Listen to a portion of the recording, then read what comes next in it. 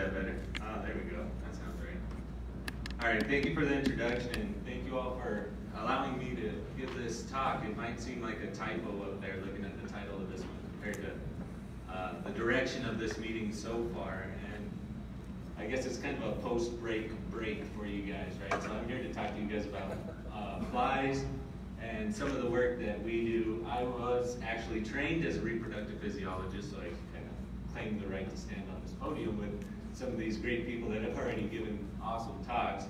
But my research interests and efforts have been largely devoted to veterinary parasitology, specifically insect pests of cattle. And so I have this ongoing joke that, you know, if I'm in a room full of entomologists, then that's when I'm an animal scientist. And when I'm in a room full of animal scientists, that's whenever I become an entomologist. And that way I don't have to answer any of the hard questions that you guys might come up with.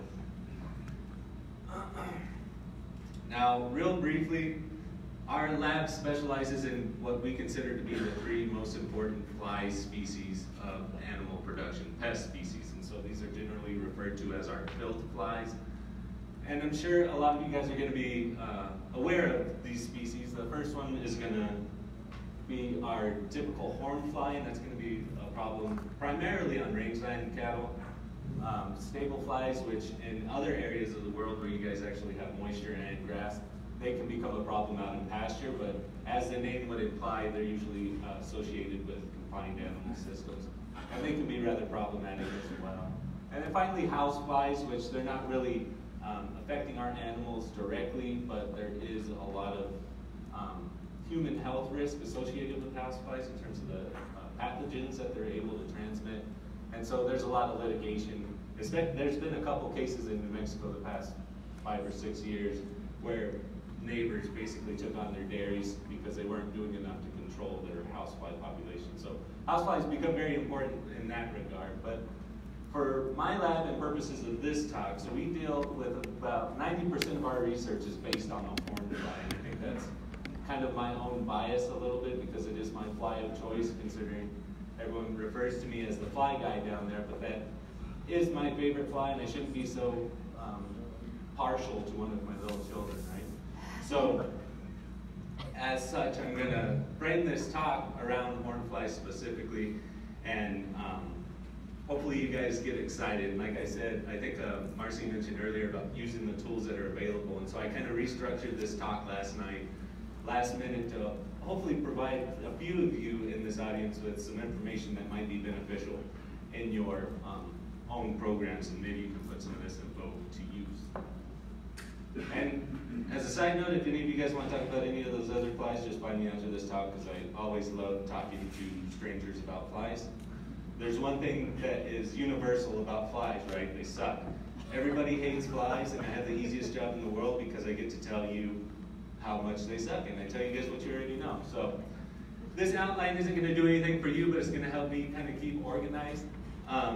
I'm going to start off talking about basic biology of the hornfly, specific to the hornfly, because I think that's really the starting point in understanding how we're going to control these pests, is understanding the biology and how we can take advantage of some of those characteristics of the fly in some of our management schemes. And then I'll talk to you a little bit about some field trials we had running for a couple years out at the Corona Range, the MSU site out there, and share some of that data with you in terms of what we found. And then finally, I'm going to move into this Vet Pest X, and I know that's a weird thing, but this is kind of an effort with a bunch of different veterinary entomologists where we put together this online database, and hopefully it might be something that you guys might be able to put to use in the future. And then finally, I'm going to talk about problems with insecticide resistance, and I think no one should ever sit through a talk about horn flies and not hear something about resistance, because that's probably the most important thing we're dealing with in terms of trying to control these insect pests. And it's just very influential, and we're threatened all the time in terms of what is available for us to use against these pests, and so we need to be really smart and aware of some of the limitations we have whenever we're shooting to control them. So like I said, the general biology of the hornfly, so both the males and females are obligate blood-feeding ectoparasites, meaning they absolutely require a blood meal from that host animal, in this case rangeline cattle, for their own survivability and just general reproductive purposes. So they'll feed anywhere from 30 to 40 times a day, an individual fly 30 to 40 times a day on that single animal.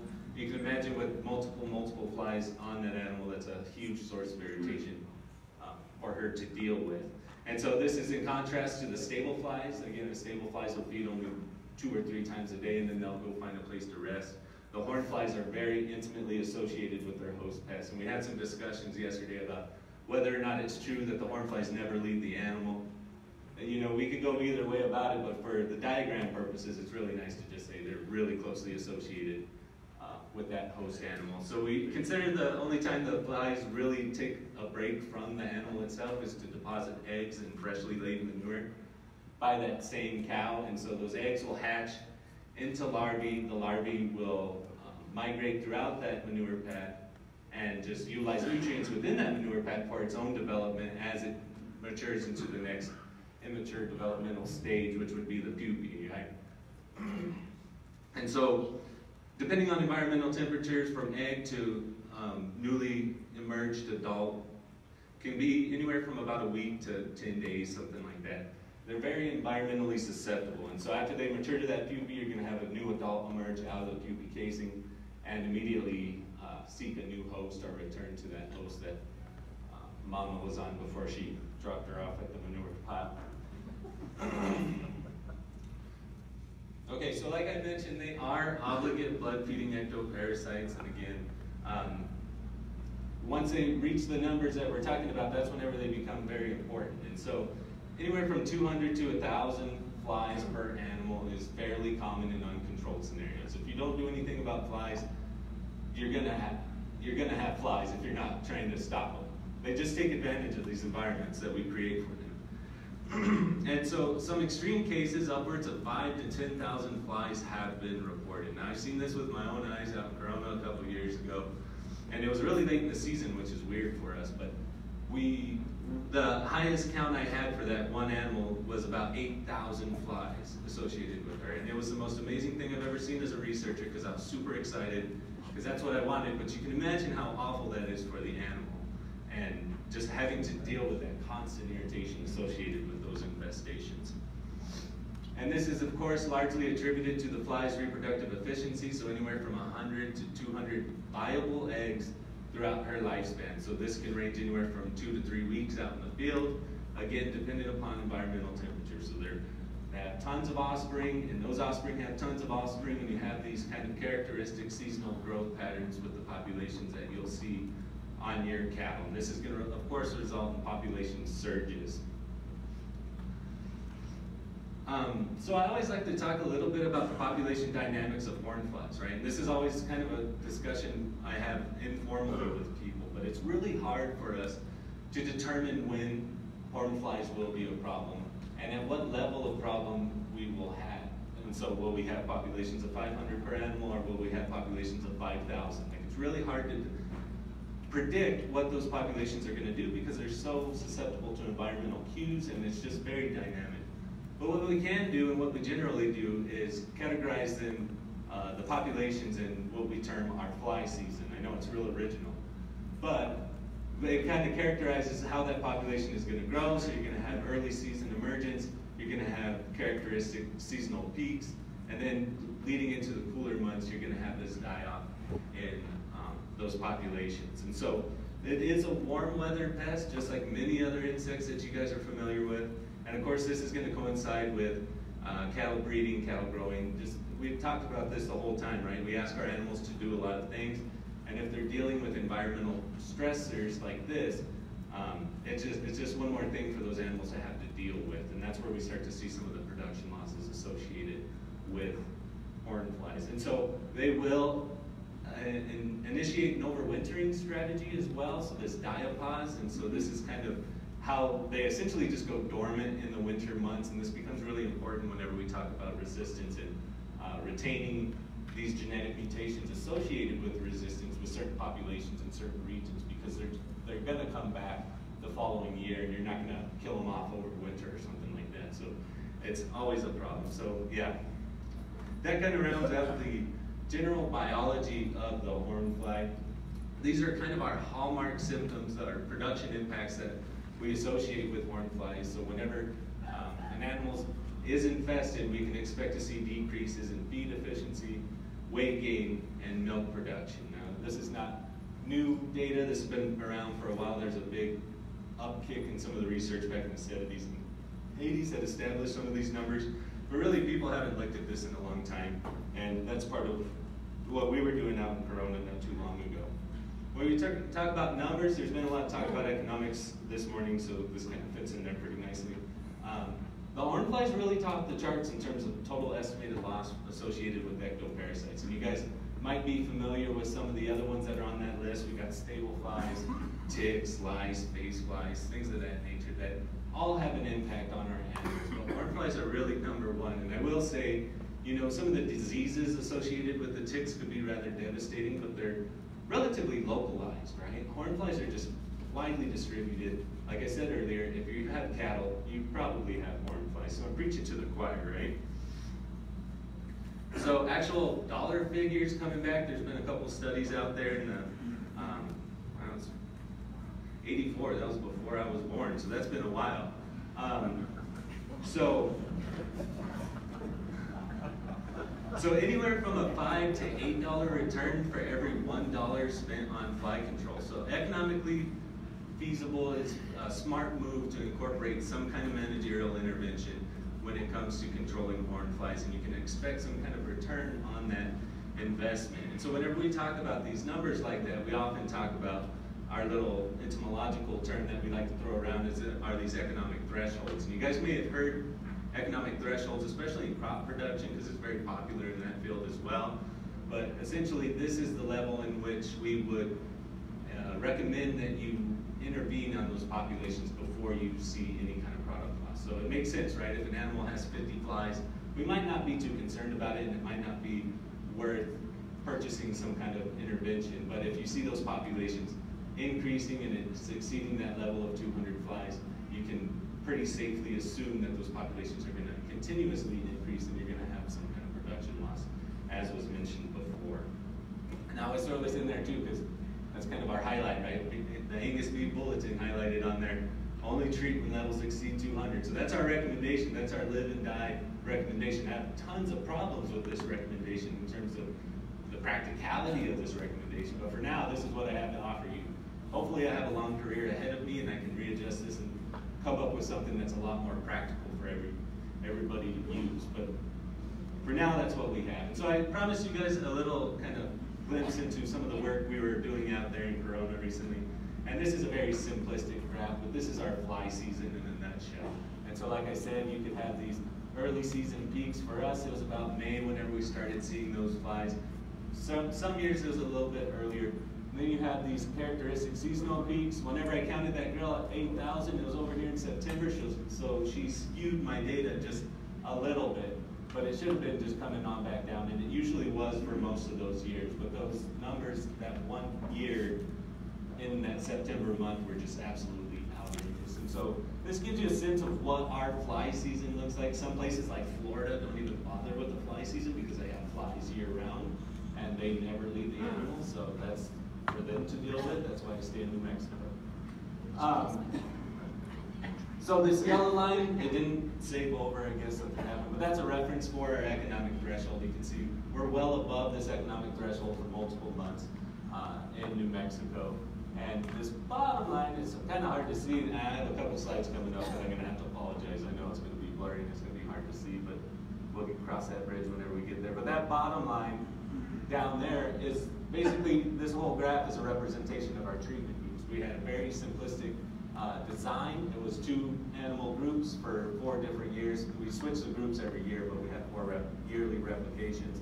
And we had one group that had natural populations of horned flies, and we had another group that was just treated with insecticides. So we kept them absolutely fly-free, and we had a very aggressive treatment regimen. So we came on in, tagged them with some ear tags, and anytime we saw anything greater than 10 flies per animal, we retreated with a follow-up boron. So very aggressive, not the most practical, but we needed to make sure we didn't have any flies associated with that group for this study. And so, hey, there's some repro stuff, and then, again, it didn't save over, but we did look at hornfly's potential ability to influence some of these reproductive parameters, these postpartum intervals and breedback times and things like that. Long story short, the hornflies didn't do anything to these parameters whatsoever, and so it was very disappointing to see, but hey, at least now we know, right? But that's my one slide to appease the reproductive gods in the room. Despite not seeing any differences there, we did see some differences in weight gain. Again, this is not new data, but it's kind of revisited. Our mature animals had substantial weight gain, a significant weight gain throughout those 4 years that they were evaluated. And that was relayed also to our weaning weights in our calves, which the insecticide-treated calves that were, well, they weren't treated, they were paired with mama cows that were treated. They were weaning on average about 16 kilograms heavier than the fly-infested groups. And so, again, not new data, but to this level, it's pretty exciting to see because it's some of the highest weaning weight differences that I've seen in the literature so far. And so, just to recap, you know, we have populations well above our economic threshold. We had successful control and capital performance advantage for those insecticide-treated pairs of 16 kilograms. And so, our fly cost, control cost, was about $4.60, which seems a little bit high, but remember we had that very aggressive approach. We were putting a lot of chemical down to keep those populations down. So that might not be reflective, and that season-long control might not be reflective of what's capable of just a single product and application within the season. But overall, even with this aggressive approach, we were looking at, based on average market prices throughout that 4-year period, a return of almost $11.35 for every $1 spent on fly control. And so that, we were very excited to see that. It's nice to confirm that all the older work that has been done and get it specific to New Mexico grown cattle and have something like that to show, because it's one of the highest returns that's been reported so far.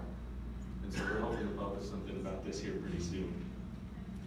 And so that leads us to our recommendation, right? If we know there's a problem with it, we need to have this recommendation. And it exceeds far beyond being able to count 200 flies, which I'm sure some of you guys are thinking, why? How are you going to count 200 flies? Because I always get that question, and don't worry, I think it's a joke, and I'll be changing that eventually. But rotation schedules, right? So how many of you guys in here rotate your chemicals? How many of you guys do that for insecticidal control?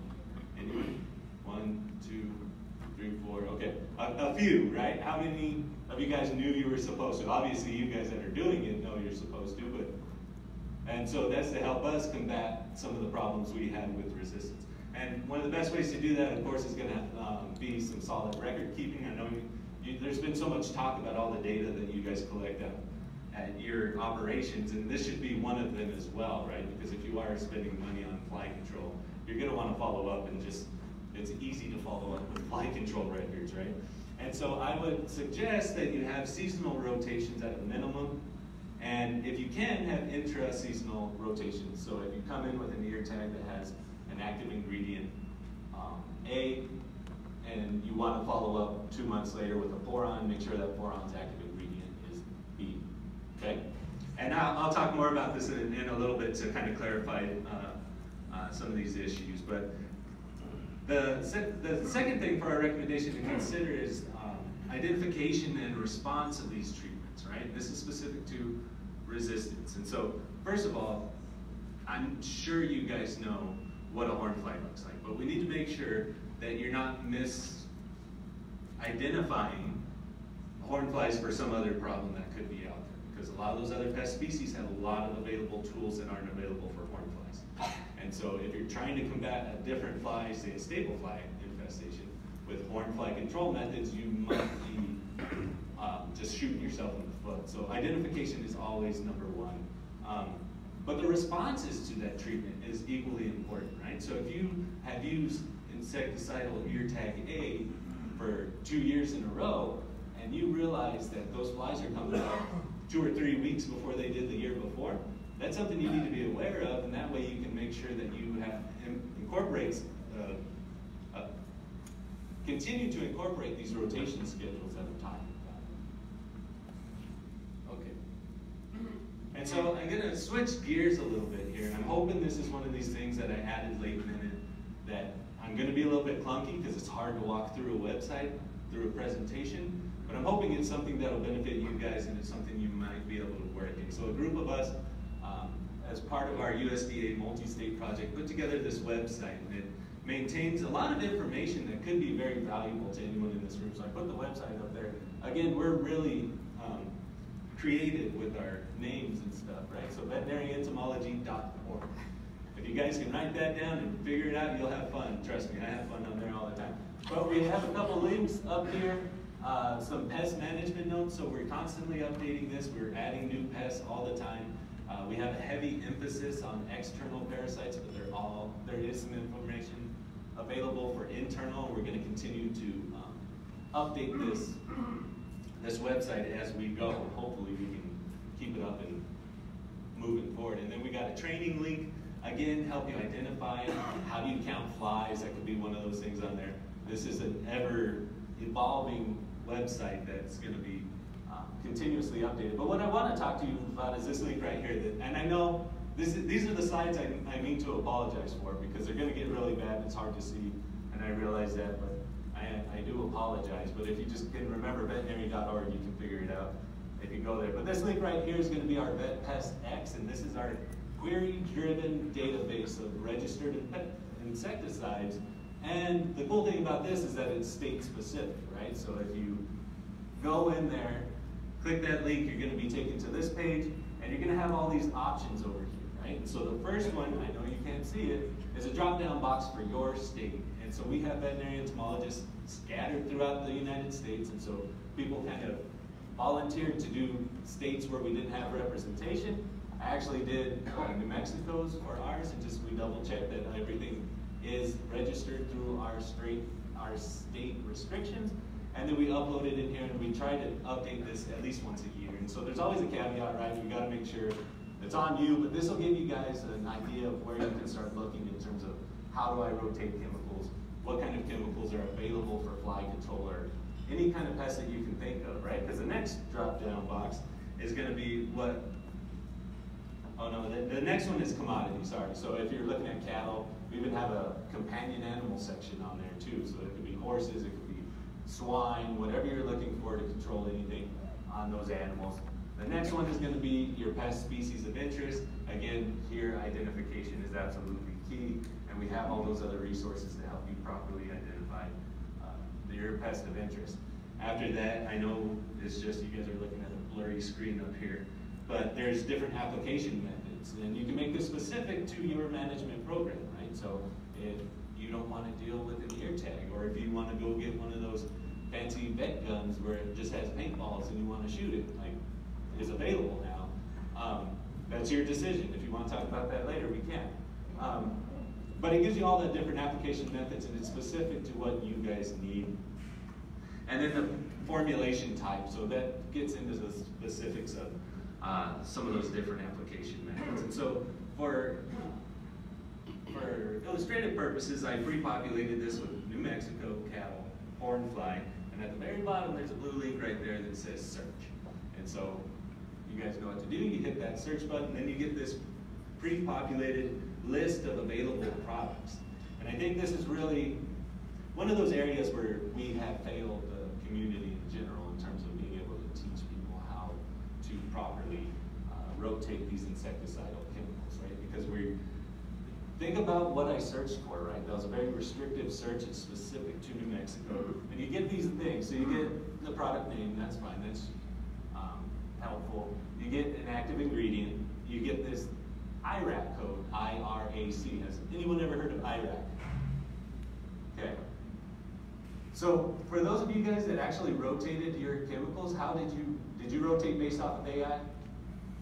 Do you guys remember? Or did you just buy a new product? So that's one of the things I want to clear up right now. So this IRAC code is very important in terms of how we rotate our chemicals. And so you guys can't read it, but I'll read down the list. The first one is 3A. The second one is 3A-7A. That means nothing to the majority of people. It means nothing to me. really what it is these classifications of the mode of action for these active ingredients. And so you want to be able, there's about 16 groups, I think, and one of them is unclassified because they don't know how it works, but they know it kills some insects. And so you need to rotate by mode of action, because a lot of our active ingredients maintain the ability to have cross-resistance with other products. So if you're buying a chemical A that has product or active ingredient X, you can have active ingredient Y that's in the same mode of action classification as that first one. And if you think you're rotating, you could just be selecting on a yearly basis and not making that rotation proper. And so, again, for illustrative purposes, this one query gave me 170 products for us to use. And so I know you guys are saying, well, why don't we just rotate for 170 years? We're good. My grandchildren can still be on that same rotation plan. Well, whenever you break it down based on AI, there's only 32 unique active ingredient combinations. I've been throwing around AI, but that's actually what kills the insect. And so there's 32 unique active ingredient combinations within that 170 products. Now within those active ingredient combinations, there's only 6 modes of action that are available. And then within that, there's only 5 that are actually toxic to adults. And so you see how our tools are being narrowed down and limited and limited. And so whenever these flies are able to achieve some kind of insecticidal resistance, these tools go away.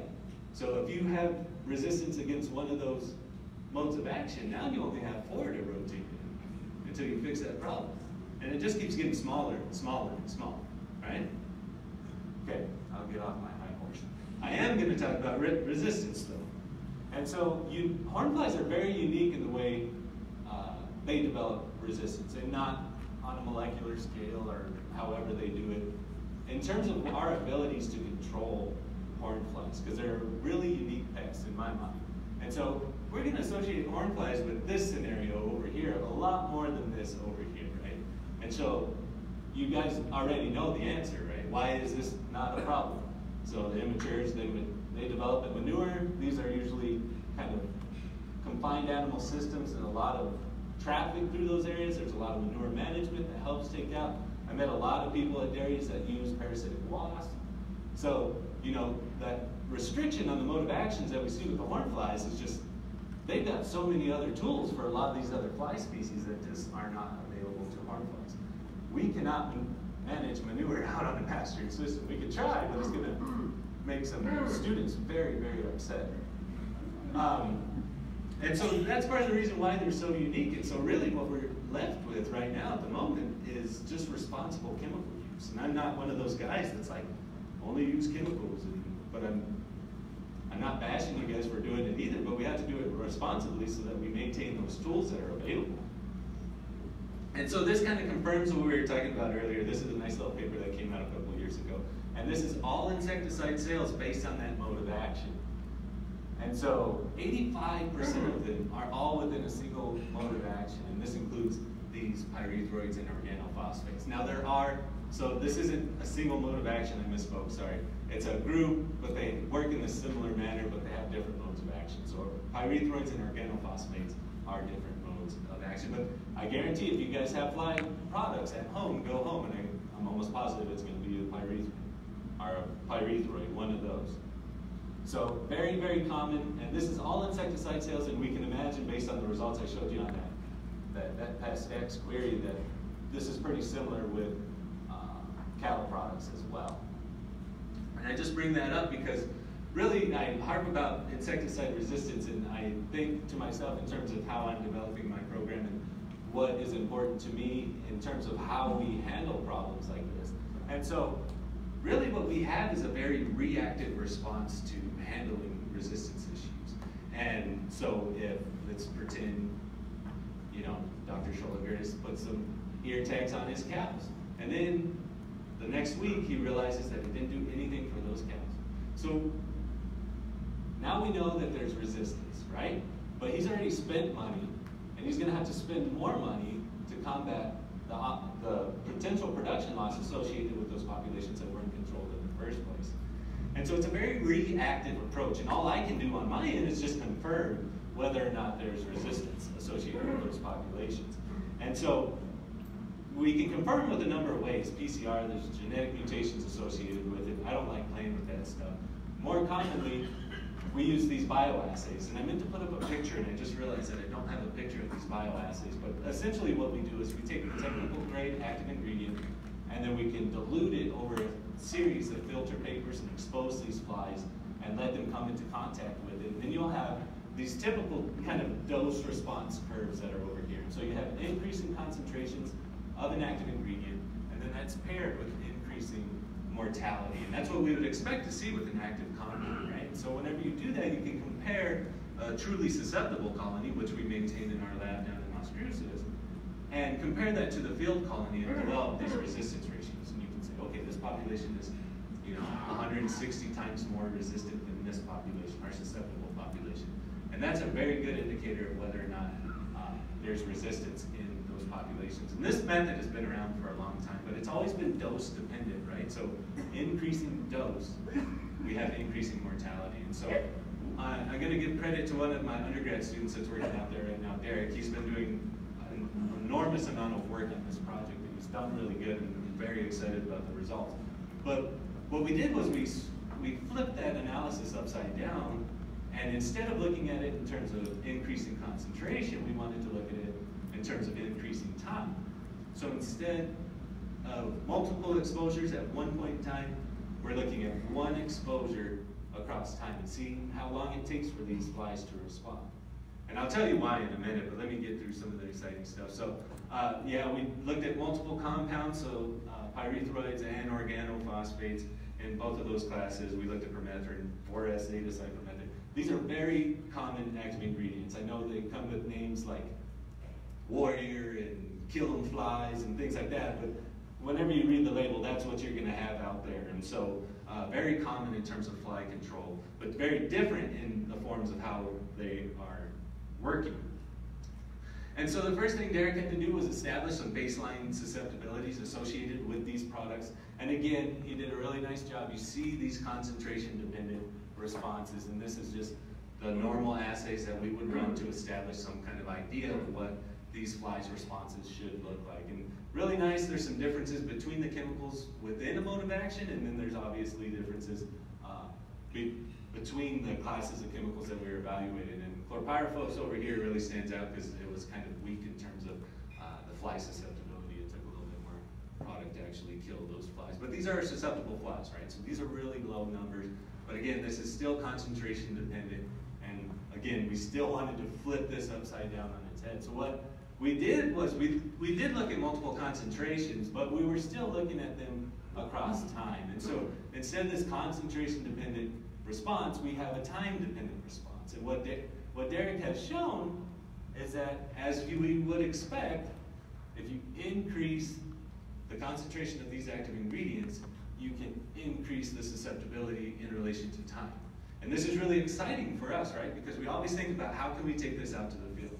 I always do everything in my lab thinking, what will my dad say about what I'm doing right now? You know, and if I can't talk to my dad about something and he can't get excited, I feel like I failed. So this is something my dad would be excited about. And so what he's going to continue to work on is fine-tuning these exposures so that we can move these curves closer this way. And now we can take this out to the field, right? So instead of waiting for that reactive response to insecticidal resistance, we can go out there with a filter paper or whatever we decide to deliver it on and test those populations before the producer makes a decision on a product and ensure that that decision is going to be effective against those populations. And I think that's really exciting in terms of what we're able to do. Again, this is for our susceptible population, so I'm going to have you guys focus in on that curve, and I'll help you focus in on it. Nice, fancy animations. And so that's just at one concentration level, but this is our susceptible. But in our lab, we also have a permethrin-resistant colony that we keep pressured year-round.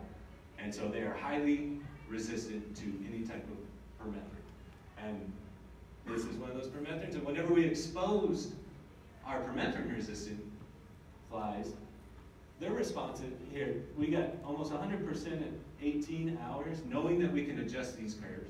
And with our resistant, we don't have any responses until about 4 hours. And we're still, even at 8 hours, that's about 50% mortality.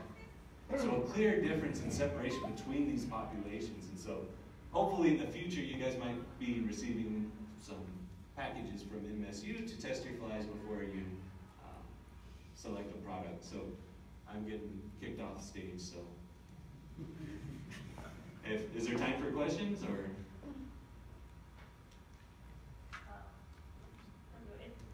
Is it work? There it is.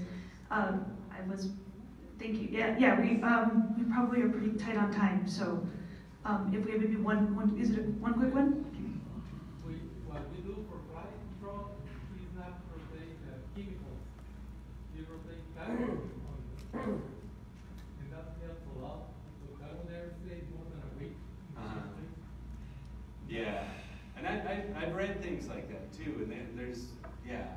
It really works. And I quit using insecticide like 3 years ago, and I moved my cattle. The longest it stays at the same place is a week, but right now it's every other day. So they are never in the same place. Yeah, that's interesting. You know, I read things like that, but I've also seen things where that doesn't always work. And so it depends on, I'm sure, how long distances you're moving them and how often, like you said. So I think there's a number of factors that go into that, but that's an interesting, and you gotta use what works for you, right? If that's enough to keep those fly populations down, then I'm all over it. All right, let's thank Dr. Smythe very much.